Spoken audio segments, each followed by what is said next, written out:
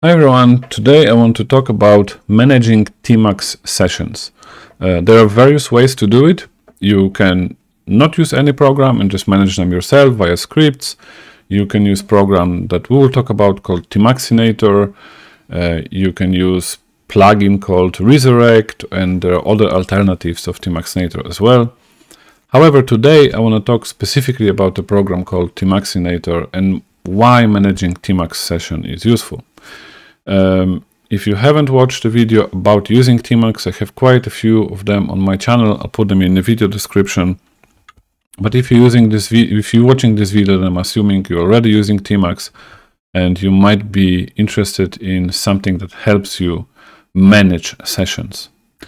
All right, let's get started. So what we're gonna do, we will see how to use tmux to define windows and panes and commands you can execute inside of them via a simple YAML. We will see how it helps automate repetitive tasks.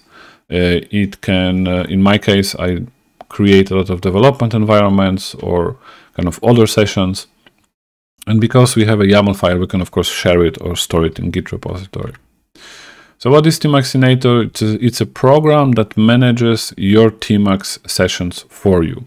It comes with quite a few interesting features on top of that that we will explore later, but it essentially doesn't replace tmux, it just adds on top of it to manage sessions for you. It's written in Ruby, so it's not that performant, not that fast, with all the Rust programming wave, and there are some Rust alternatives to it, or even C, but I find tmuxinator abstractions quite useful, so I don't mind an occasional performance hiccup. Installation is super simple via the gem or brew, or you can just grab it directly with wget or something else.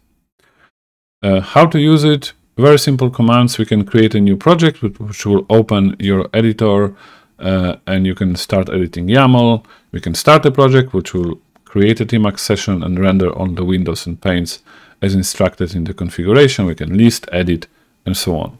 Quite simple commands. So how does the project look like? So this is a sample config file. It has a name, which will be used to recognize the tmux session in the list. You have to give it a root folder, so where the tmux should start its sessions. And you can see here, we specify the layout of windows and panes, and we can also run various commands in them. So that's the whole goal of the sessions. We have various layouts. So there are 4 pre-built layouts. First is even vertical, which just evenly splits panes in a window from top to bottom. We have main horizontal, main vertical, tiled, and the most interesting is custom, where you can preserve your current windows and panes split and edit to the tmuxinator config so that you can have your own custom splits there. tmuxinator can do a little bit more than just tile windows and panes. You have quite a few lifecycle hook events where you can run various commands, which is super useful. What you also have is ability to pass environmental variables. So we can say,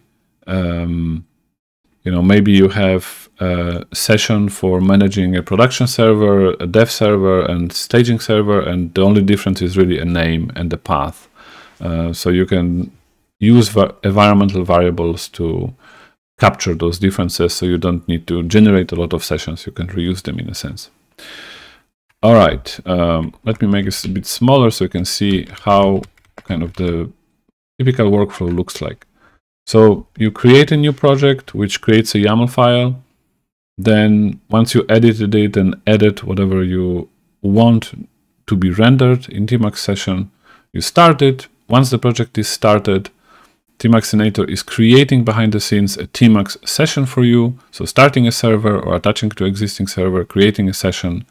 And then for each session creates a window, and for each window it will create panes, execute commands, and run those commands in shell. So all those things you specified in YAML file. Finally, it will set all the layouts. You can select which window and pane to start from, so which one should be focused once you switch to your session. And finally, once this is done behind the scenes, it attaches to the session. Once you execute the exit command, you exit the whole session, you kill it, or you can also use a tmux command to do this. And at the end, not at the end, but it should actually be also here. So all the hooks are also executed while we are creating all the layouts here and creating sessions. All right, so let's look at the small demo. I'll show you a few of my sessions and how they work, so you can get a feel how it could look like. So here we have tmux, which is shortcut for tmuxinator. And you do list, you can see I have various sessions here. This one I want to show you first, Cloud Rumble, make it a little bit bigger. So mux, edit, Cloud Rumble. And here you could see, again, it has a name, it has a starting folder, and on project start hook is what I'm using to fetch my repository and prune old branches. So instead of me remembering to do this command every time, I can do this like that. So startup window will be dev and startup pane will be second one. So here you can see I have two windows, dev and vim. So when the session starts, the dev window will be the main one, the focused one. And inside of it, I have two different layouts, even horizontal and tiled. And you can see that first pane runs a script called run sh. And here I'm using arguments. In this argument, this is a first positional argument that I would pass to the tmuxinator. So tmux start Cloud Rumble and whatever parameter is required here. It so happens that this script is very simple. It essentially decides whether to open a web page in browser or not. This is, by the way, a session for my homepage. Then alg is an alias for lazy git, which is super awesome program. If you don't know it, definitely think of using it. If you use a lot of repositories, it just manages a git repository for you and serves as a pass-through for git commands. And in another pane, I'm using, I'm opening NeoVim. Vim is an alias for me for NeoVim as well. All right, so that's how it looks. Let's execute it. Let's give it a try. So max start Cloud Rumble. So if we are starting it, you can see the commands were correctly executed. So on the right hand side, I have my lazy git. On the left hand side, the run script was executed, but since we didn't pass any parameter, it didn't open my web page in a browser. And in the next window, we have Vim. So quite interesting. I have two windows. I don't need to think of executing those commands. They will always be there for me. I can quickly end the session by doing tmuxinator stop, but I have it in a script. So I can just use Alt-E for end, and you can see here the names. So we can just switch this off, and we are back where we started. So one session that is really like, I'm using it a lot, and this is a session that evolved quite a while. I can show you the config. I cannot show you, I don't want to start it because it has quite a few things that are shouldn't be publicly shown, but I can show you how the session looks like. So we can do mux edit task. And this session is, this is essentially my Task Warrior session. So when I work or when I do tasks at home, I am using two variations of this session. And I've been creating some videos about Task Warrior. You can find them on my channel. What I do essentially is I pull data from various sources, be it GitHub or other sources, and I synchronize the issues and emails and whatever into Task Warrior. So I'm converting everything into Task Warrior task. and I have sophisticated automation around Task Warrior to help me manage all those things. So this session is all about it. So you can see on project start, I'm making sure that the task context is work, because this session is for work specifically. So I have other contexts for Task Warrior. If you don't know Task Warrior, just Google it or watch a few of my videos. It's a really powerful way to manage your tasks in Terminal. Then on the first start of the projects, I am actually syncing the issues. This script is a script that pulls not only from GitHub, but from various sources, issues, pull requests, everything that's kind of assigned to me, and it synchronizes it into Task Warrior. That's a quite sophisticated script at that point. I've been working on it for quite some time, but this is really cool way to like pull the data and convert it into tasks.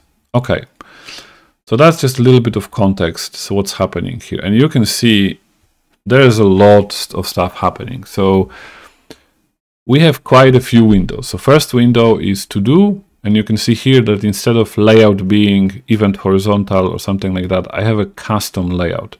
All those numbers here come from the tmux list window command. So I can show you tmux list windows, and it gives you this number that you can copy paste to your layout instead and make it a custom layout. Now all those commands, they are specific to my task, so I'm executing quite a few scripts. I open up Task Warrior reports and so on, and you can see here is a dedicated window for PRs, dedicated window for some other PR related commands, and so on and so forth. So you can make it as elaborate as you want, and I find it extremely useful. This is one of the most important productivity boosts in my whole workload, or workflow rather. So let's close it, and let's look at one more maybe. Let's do this. A simple session for just playing music. So not all of this has to be work related. Very simple. It just has main horizontal session, and it opens a program called tmux and Kava, which is a visualizer for music synth, and another kind of, I don't have to remember to open those programs. I don't need to remember how they're called. I just open them and I can interact really quickly. So sessions for me are kind of a way almost of explicitly naming the workflows that I have, and whether it's for like doing tasks at work or for listening to music, or there's kind of plenty more. I encapsulate all those things because it's just, for me, it's much easier to think in terms of like, what is this workflow about? And then the details of it, like executing commands or lifecycle hooks, I set it up once. I, of course, tweak it if I need to, and it just works. All right, so let's swap back to our session here, which is tmuxinator. So that was the quick demo.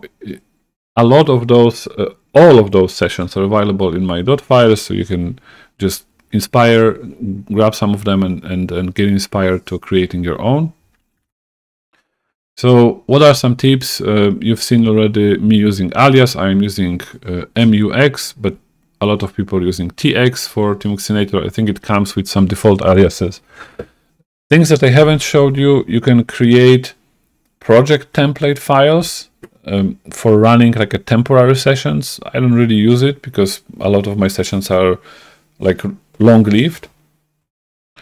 And you've seen me placing, like, not, if you have more complex commands, it's better to actually put them in a script and execute a script. You can call it from any, any folder in your system, and it's much easier than putting, unless it's a one-liner command, but otherwise script is better.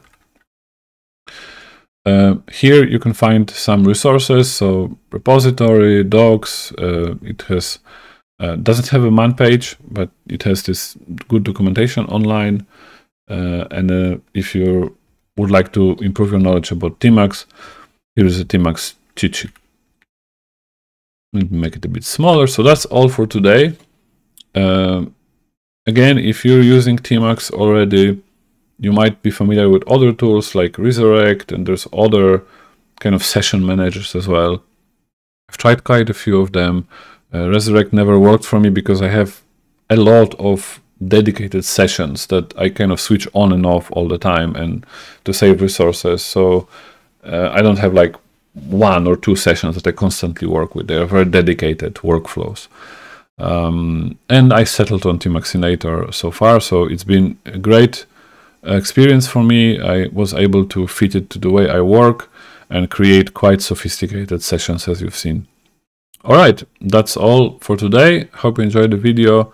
Let me know in the comments how you're using tmuxinator or other programs for managing your tmux sessions. I would be interested to know.